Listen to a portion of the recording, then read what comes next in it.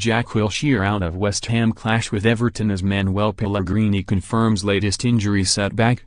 Manuel Pellegrini insisted he is more worried about winning his first West Ham game than his team news getting leaked. The Chilean will bid to avoid becoming the first Hammers boss to lose the first 5 matches of the season at Everton on Sunday. Pellegrini confirmed Jack Wilshere is out with an ankle injury. But the former Manchester City and Real Madrid boss said he was not concerned about his squad being leaked on social media before games.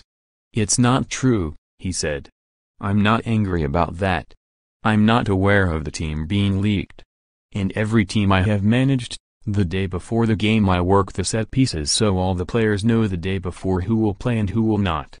So many players can talk with others and I am not keeping the starting 11 3 or 4 hours before the game.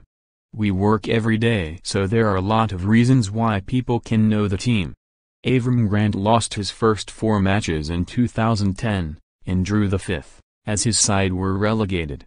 "No, I am not worried about statistics, I am worried about trying to find the team to play well and win the game," Pellegrini added. "I don't think that because you lose 4 games you must not be confident.